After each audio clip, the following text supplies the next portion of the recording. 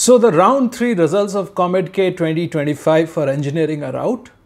Congratulations to all of you who have got a seat of your choice in this round. And if you've not got a seat or you've got a seat that you do not like, do not despair, because the doors of round 4 are wide open. So all of you who are who have come to this stage are at a crucial juncture now. Except for those who have done accept and freeze earlier, the rest of you are at a crucial juncture, because this is the time when you need to decide whether to go into round 4, what are the benefits, what are the risks associated with it. While COMEDK has made everything very clear in its document and also on the website, I thought I would still do this video so that there is absolute clarity in everybody's mind as to what is the best thing to do at this stage, which is after the declaration of round 3 results. So I'm primarily talking about general merit candidates. So for ease of understanding, I have categorized candidates into 5 types. Now, these are not types defined by COMEDK. This is something I'm just doing for clarity of understanding, and I call these A, B, C, D, E types. Okay, so let's look at each category one by one and what are the choices available for each. So let's take the first category, which I call category A. Now, these are candidates who have not got a seat in any of the rounds so far. So they have not got a seat in round 1, they have not got a seat in round 3. Now at this juncture, I would say they are at zero risk state, because they have not got a seat so far, they have not paid any fee. And I would recommend that these candidates must go into round 4, because they have nothing to lose.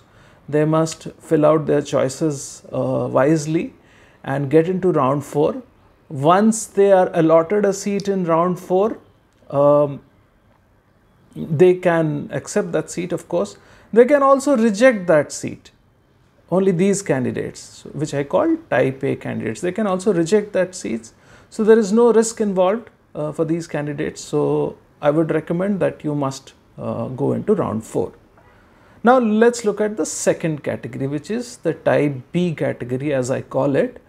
These are candidates who had got a seat in round 1. They did reject and upgrade. And in round 2, they have not, round 3, they have not got a seat. Now, these candidates have to be careful, because for some reason, if they wish to withdraw from the counseling and not lose the money, because they've already paid the money, then there'll be a special exit button for them. So they must exercise that choice if they wish to withdraw from the counseling and get back the money for some reason, if they don't want to continue to round 4. But otherwise, the system will automatically take these candidates to round 4. Please note that this is important. The system will automatically take you to round 4, and should you wish to exit, you must use the exit button, which that button will be specially for this category of candidates. Again, if you go to round 4 and if a college is allotted to you, you have to take that college. If a college is not allotted to you in round 4, you can exit the counseling and get back your refund. Right. Now let's look at category C candidates.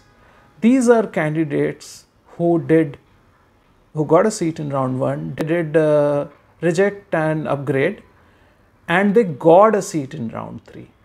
Right? You did reject and upgrade in round 1 and you've got a seat in round 3. You will have 4 options.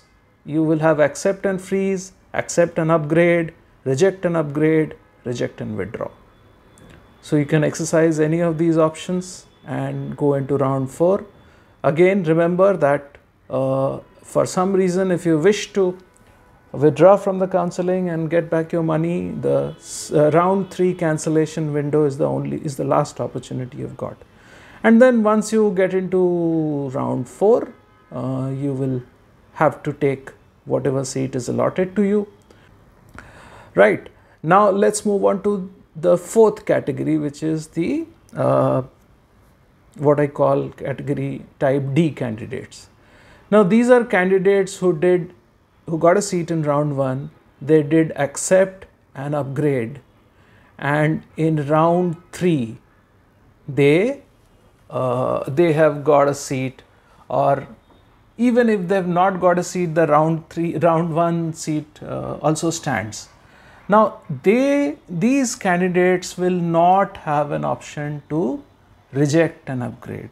These candidates will only have accept and freeze and accept and upgrade. Again, if you wish to withdraw from the counseling, use the cancellation window to withdraw from the counseling in round 3 itself.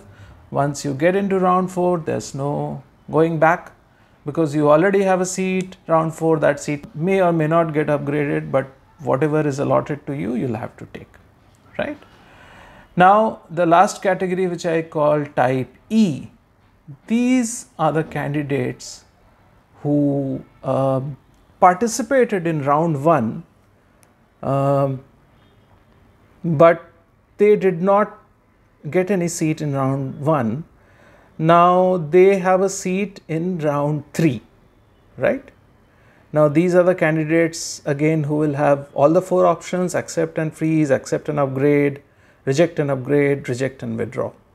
So they should exercise one of these options carefully.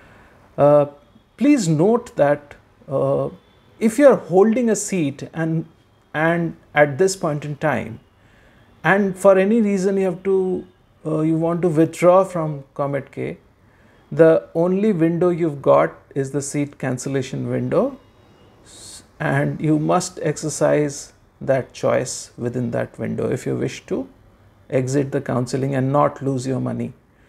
Please remember that COMEDK also talks about a penalty who move into round 4 and do not take up that seat. So if you've got a seat at the end of the declaration of results for round 3, you have to exercise one of the options, and then should you wish to withdraw from the counseling, do the cancel seat option so that you do not lose your money, right? I hope this is clear. Wishing everybody all the best. I think from the way things are going, round 4 cutoffs could go much lower. So do edit your choices if you are entering round 4 very, very wisely. Do not hold yourself back thinking, no, this college is out of my reach. Put as many good colleges and seats as you wish, but make sure they are in the right preference order. The topmost choice goes on top, number 1. Your most preferred seat should be number 1, and then gradually coming down from there, right? So all the best to all of you.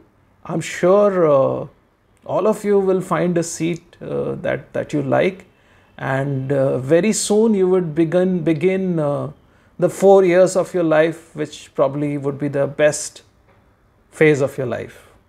All the best.